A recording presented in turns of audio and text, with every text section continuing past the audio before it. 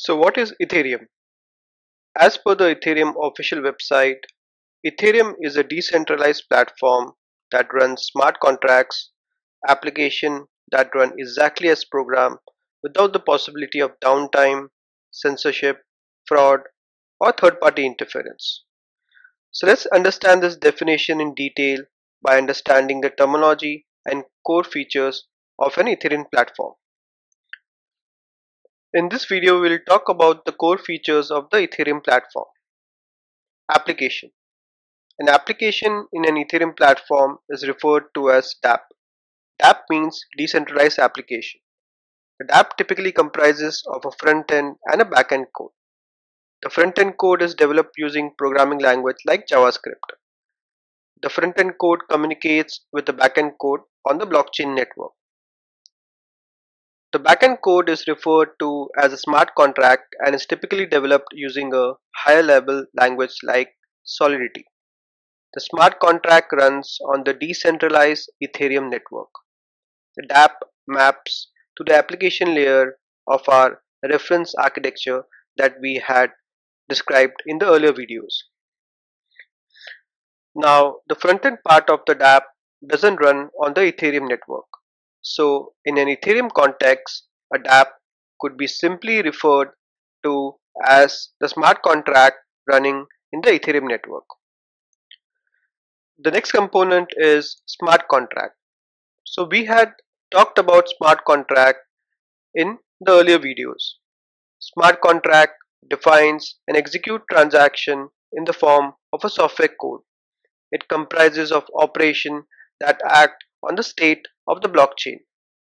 Smart contract acts as a digital contract which can be used to move any value and ownership of assets between parties in a given network or across networks.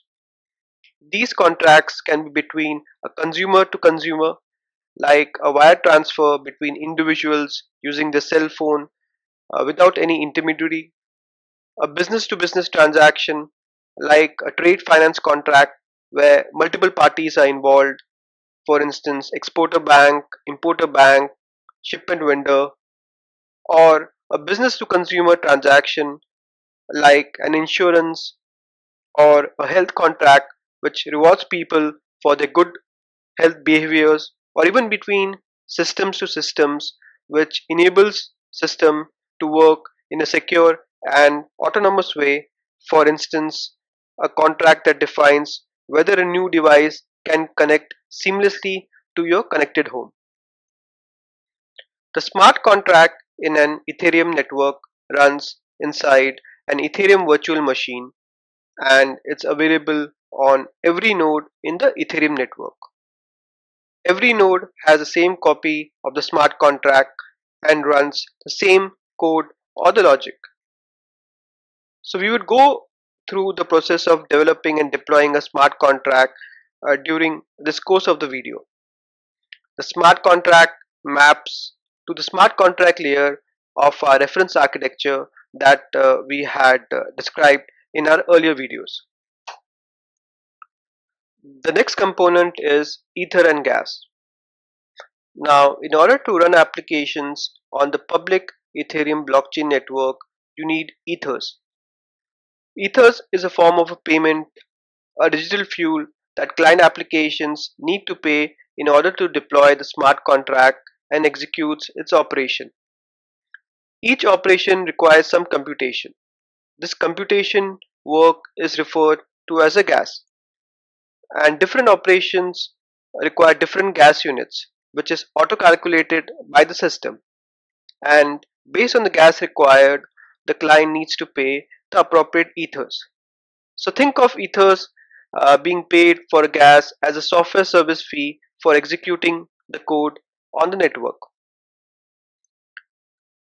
You can also think of ether as a form of digital currency similar to Bitcoin, but instead of using ethers as a market currency, the design of Ethereum platform uses ether as a means to run the decentralized applications. The next component is Ethereum Wallet. The Ethereum Wallet allows you to hold and secure ethers and other crypto assets created on Ethereum platform.